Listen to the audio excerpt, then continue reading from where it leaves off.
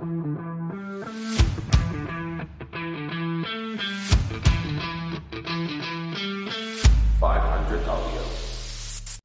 नमस्कार सबैजनालाई आजको भिडियोमा तपाईहरुलाई स्वागत छ। थम्बनेलबाट थाहा पाइहाल्नु भएको होला तपाईहरुले आजको हाम्रो भिडियोको बारेमा केको बारेमा भिडियो चाहिँ गराउँदै छौ भनेर हैन। आजको हाम्रो टपिक छ कसको पिताको है, फादर अफ यो फादर अफ त्यो भन्छ नि हामीले धेरै कुराहरुमा।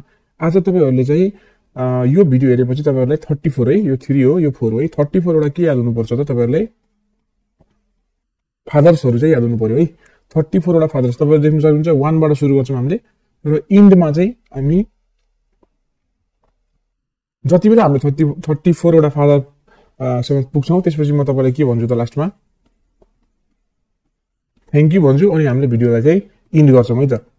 ल थ्यांक यू सम्म चाहिँ भिडियोलाई वेट गर्नु होला। जस्तै अब तपाईहरुले सुन्नु होला जीरो टिलेज है, जीरो टिलेज को फादर को हो त, फादर अफ जीरो टिलेज भन्ने चाहिँ सोध्छ है। त्यो भनेको चाहिँ एडवर्ड फौक्नर है, एडवर्ड फौक्नर। अब एग्रिकल्चर फादर अफ एग्रिकल्चर भन्यो भने तपाईहरुले के भन्ने त नर्मन अर्नेस्ट बोरलग। हजुरहरुलाई सायद बोरलग भनेर मात्र याद थियो होला जस्तो लाग्छ मलाई है, तर नर्मन अर्नेस्ट बोरलग यो सबै याद गर्नुस् किनभने अप्सनमा सधैँ बोरलग मात्र भनेर नसोध्न सक्छ है त। यहाँ नर्मन अर्नेस्ट बोरलग भन्न सोध्ला फेरि अर्को बोरलग भन्न सोध्ला यसरी चाहिँ झुकाइदिन सक्छ। अनि soil science father of soil science तपाईलाई डकुचेप भनेर मात्र थाहा थियो, मलाई याद छ यो, मलाई थाहा छ यो है। तर भासिल इभिच डकुचेप यो पुरै कम्प्लिट याद गर्नुस् है। अनि छ be keeping father of be keeping भनेपछि लोरेन्जो लोराइन ल्याङ्स्ट्रोथ है, याल 3 याल है। अनि सेरिकल्चर फादर अफ सेरिकल्चर भनेको चाहिँ छिलिङजी है। अब छ फादर अफ एक्वाकल्चर है। फादर अफ एक्वाकल्चर भनेको चाहिँ सेनाटर ल्याभेले है, सेनाटर ल्याभेले है। अनि छ 7 मा भिटिकल्चर फादर अफ भिटिकल्चर भनेको चाहिँ काउन्ट हर्सजिथी है, हर्सजिथी। अनि छ 8 मा छ सोइल टेस्टिङ है, फादर अफ सोइल टेस्टिङ भनेको चाहिँ इमिल ट्रुग। 9 मा छ ग्रीन रिभोल्युसन है। अब यो फादर अफ ग्रीन रिभोल्युसन को हो त नर्म्यान बोरलग, याद गर्नुस् नर्म्यान बोरलग। त्यसपछि 10 मा छ फादर अफ माइकोलोजी, यो भनेको चाहिँ हेनरिच एन्टोन डे ब्यारी। यो तपाईहरुलाई याद थियो जस्तो लाग्यो मलाई है, एन्टोन डे ब्यारी भन्ने चाहिँ थाहा थियो होला, हेनरिच याद थियो कि नै, तर यो पनि याद चाहिँ गर्नुपर्छ है। माइकोलोजी को फादर के हो त हेनरिच एन्टोन डे ब्यारी। अब 11 मा छ इन्टोमोलोजी को फादर को हो त के सर्क है। फादर अफ इन्टोमोलोजी भनेको चाहिँ विलियम किर्वाई है, किर्वाई के भन्नुहुन्छ त्यही भन्नुस्, याद चाहिँ गर्नुस्। 12 मा छ pathology father of pathology Rudolf भिर्कौ है। यो तपाईहरुलाई यो पनि तपाईहरुलाई थाहा थियो जस्तो लाग्यो मलाई, अलिकति पपुलर नामहरु है, रुडोल्फ भिर्चौ भन्ने कि भिर्कौ भन्ने त्यही हो यो। 13 मा छ tillage father of tillage Jethro tool, यो तपाईहरुलाई थाहा थियो। तर फादर अफ विड तपाईहरुलाई थाहा थियो कि नै यो मलाई थाहा छैन, यो पनि जेथ्रो टुल नै हो, त्यसैले याद गरिहाल्नुस्, याद पनि भइसक्यो होला है। तपाईले याद गरेको फादर अफ टिलेज आज दोस्रो ठाउँ पनि काम लाग्यो, कहाँ त फादर अफ विडको पनि जेथ्रो टुल भएको हुनाले। अब फेरि तपाईले याद हुन्छ हेर्नुस् है दुईटा कुरा, फादर अफ अर्ग्यानिक फार्मिङ र हैन फादर अफ अर्ग्यानिक एग्रिकल्चरको दुईटै एउटै हो है, सल अल्बर्ट होवार्ड है। अनि अर्को फेरि तपाईले अर्को के याद हुन्छ भनेपछि कनेक्ट गर्नुस्, फादर अफ एक्सटेन्सन र फादर अफ एग्रिकल्चर एक्सटेन्सनको जेपी लिकेन्स दुईटै एउटै हो।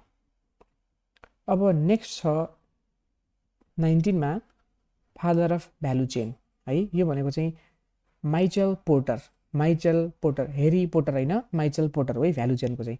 अब फादर अफ इकोनोमिक्स भनेको चाहिँ एडम स्मिथ, तपाईहरुले थाहा थियो होला यो, यसको डेफिनेसन पनि तपाईहरुले याद गर्नुभएको थियो होला। 21 मा छ एग्री बिजनेसको फादर को है, रे गोल्डबर्ग है। एग्री बिजनेस भनेपछि एकदम गोल्ड धनी हुनु पर्यो नि त, यसरी सम्झिनुस्।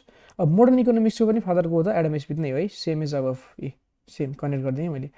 अनि कोअपरेटिभको फादर को हो त तपाईले कोअपरेटिभको 7 प्रिन्सिपल भनेर बीएससी गर्दाखेरि 5th 4th 5th semester 5th 6th सेमिस्टरमा पढ्नु होला है, 7 प्रिन्सिपल अफ कोअपरेटिभ भनेर हैन। तर कोअपरेटिभको फादर को हो त रोबर्ट ओवेन है, Robert oven. Father of pathology हामीले दुईचोटि लेखेछौँ, रुडोल्फ भिर्चौ है, यो अघि पनि आइसकेको थियो। त्यसपछि मोडर्न एग्रोनोमीको पनि को हो त नर्म्यान इस्टर्न बोरलग, सेम हो, अघि हामीले पढिसकेको थियौँ हैन।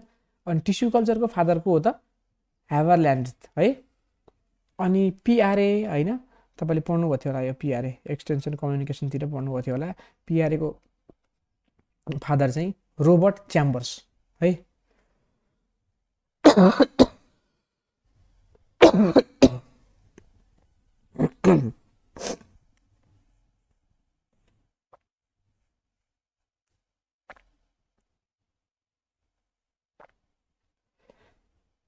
त्यसपछि 28 मा छ IPM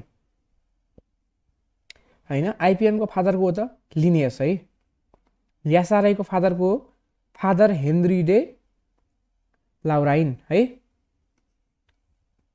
father of biology Aristotle तपाईलाई थाहा छ philosopher Aristotle father of horticulture MH म्यारीगोल्डा है एमएच म्यारीगोल्डा भन्दाखेरि यसो एमएच म्यारीगोल्ड भने जस्तो हैन म्यारीगोल्ड हैन म्यारीगोल्ड भन्न पाइयो हैन त्यसरी याद गर्दा हुन्छ किनभने म्यारीगोल्ड भनेको चाहिँ अब फुलसँग रिलेटेड भयो हर्टिकल्चरको एउटा ब्रान्च हो हैन फ्लोरिकल्चर पनि त्यसरी यो म्यारीगोल्ड भनेर म्यारीगोल्ड भनेर याद गर्न सक्नुहुन्छ मोरिकल्चरको फादर को हो त जिलिङजी है त्यसपछि इकोलोजीको को हो त युजिन पी ओडुम यो तपाईले पढ्नु भएको थियो होला कुन सब्जेक्ट इकोलोजीमा पढ्नु भयो होला यो जीरो टिलेजको को हो त एडवर्ड पाउकनर है यसरी आज हामीले 34 वटा फादर्सहरु है पिताहरु बाबुहरु के भन्ने त्यो चाहिँ पढेर सकेका छौं है तपाईलाई म थ्यांक यू सो मच भन्न चाहन्छु थ्यांक यू सो मच हाम्रो लेटेस्ट भिडियोहरुलाई चाहिँ चेक गर्नु होला ती भिडियोहरु तपाईले हेर्नु भने चाहिँ तपाईहरुको लोकसेवा एक्जाममा धेरै हेल्प गर्छ र तपाईहरुलाई एकदम प्र्याक्टिस हुन्छ के हामीले मोडल सेटहरु पनि बनाएको छौं हैन मोडल सेट 1 2 3 4 5 6 भनेर छ हैन प्लेलिस्टमा गएर हाम्रो मोडल सेटहरुलाई चेक गर्नुहोस् होला कृषि लोकसेवा क्वेशन्सको चाहिँ भिडियोहरु पनि छ हैन त्यहाँ एकदम लगभग 4-5,000 वटा क्वेशन्सहरु पनि छन् होला ती क्वेशन्सहरुलाई हल गर्नुस् र आफ्नो के भन्छ क्यापासिटीलाई चाहिँ एकदम वृद्धि गर्नुस् है त थ्यांक यू सो मच